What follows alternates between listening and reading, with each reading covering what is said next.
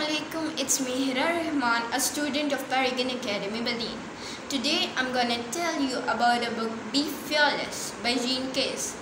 Jean Case, a philanthropist and CEO of Case Foundation, offers a compelling guide to transform life in her book. She provides a roadmap to overcome fear and embrace bold actions. This book was published on 8th of January 2019. It has 5 main key principles for being fearless. Number 1, making a big bet. Number 2, be bold and take risks. Number 3, making failure matter. Number 4, reaching beyond the bubble.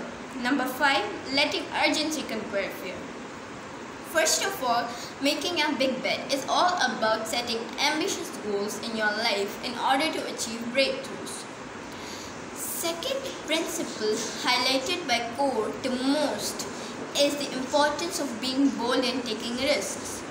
In a world where fear of failure can inhibit the progress, we should embrace risks and be bold as an essential component of success. The third principle is making failure matter, which is one of my favorite principles.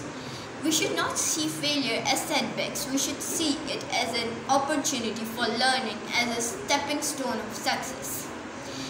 Reaching beyond the bubble involves stepping out of your casual circles and engaging with people having different backgrounds, different mindsets and visions. This principle emphasizes the importance of diversity. Last but not the least, letting urgency conquer fear is all about